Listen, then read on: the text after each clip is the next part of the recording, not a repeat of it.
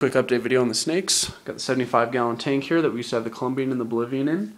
Got rid of the Colombian, we gave him to my cousin, moved the Bolivian into this tank, which the Burmese python used to be in. We got rid of the Burmese python.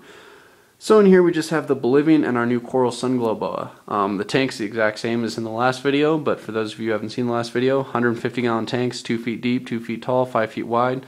So big I had to do a custom standing canopy because I couldn't find anything. Only difference from last video is if you've seen the last one, you remember that the entire top is screen mesh. This one I've cut that down to just a little section with, instead of just 150 watt, we have 250 watt ceramic heat bulb lamps. Keeps the heat in a lot better. They don't need, the entire screen top for air circulation, so it holds in heat and all that quite nicely. And in the last video, to get in the tank, you have to lift up the entire thing here.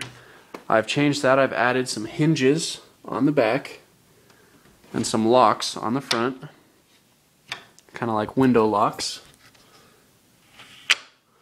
So now the entire thing just lifts up. Now on this side I've got this lock, so when I do lift it up I can walk away and leave it open. Makes it easy when I'm cleaning it, try and get them out. It was a real pain in the ass to get the snakes out of there before, so this makes it a lot easier. Alright, so for the snakes themselves, we have the Colombian and, the Bolivian and our coral Sunglow here. Coral Sunglow likes to act tough, but she's pretty nice. And then we've got the Bolivian. Both just awesome snakes.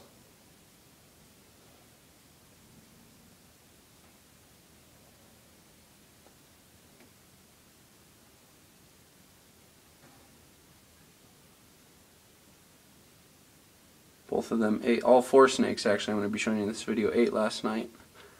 And the Bolivian just shed last night, so I'm not going to mess with any of them too much.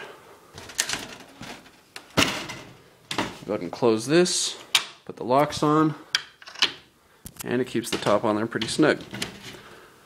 And that's it for the 150-gallon tank with the Bolivian and the coral Sunglow. Switch around here to this side. This is our tree snake cage.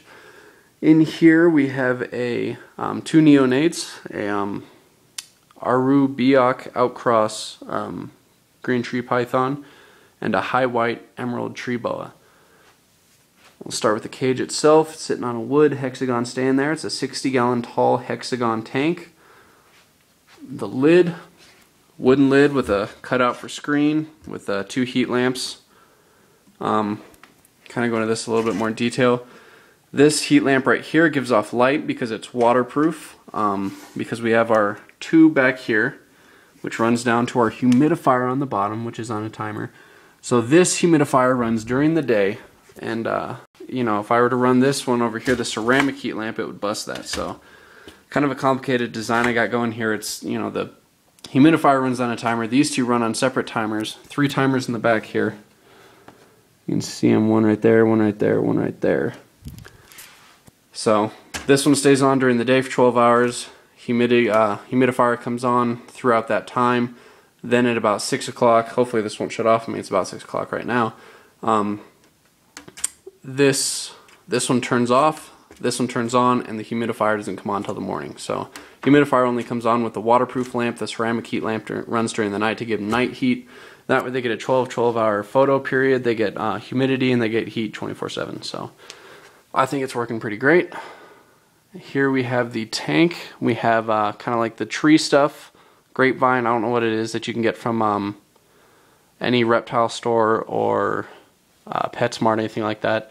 What we've done in ours, instead of doing like PVC pipe or something like that, doesn't look real, we've just taken this, we've stood it up, and we've got wood underneath all of our substrate here. So this runs down and then screws into the wood underneath all this. So it's freestanding. It stands just like a tree. It doesn't lean up against the glass. It doesn't rock back and forth. It just stands just like a tree. It's solid.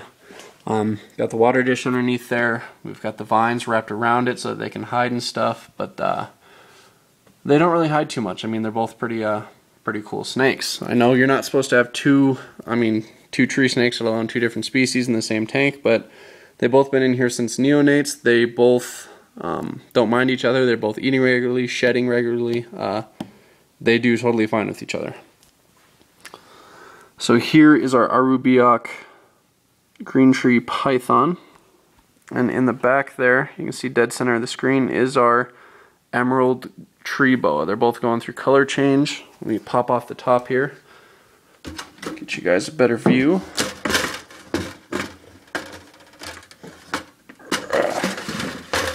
There we go.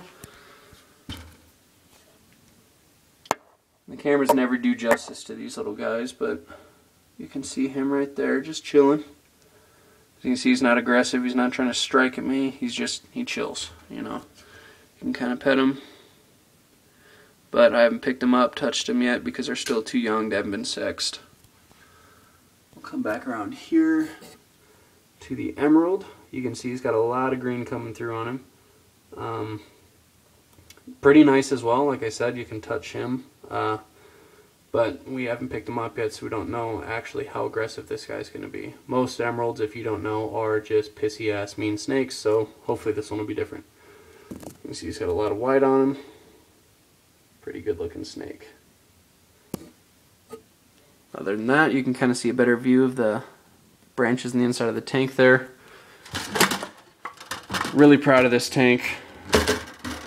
Was not cheap to make, almost like $1,000. I mean, just the tank itself and all the branches and the humidifier and the different heat lamps and the timers, but it was worth it. You know, it's sitting right next to my big screen in my living room, so it's definitely, I want it to look good, and it does. So that's it. I mean, got the two tree snakes there. You can see the one in the bit right up here and the one towards the back.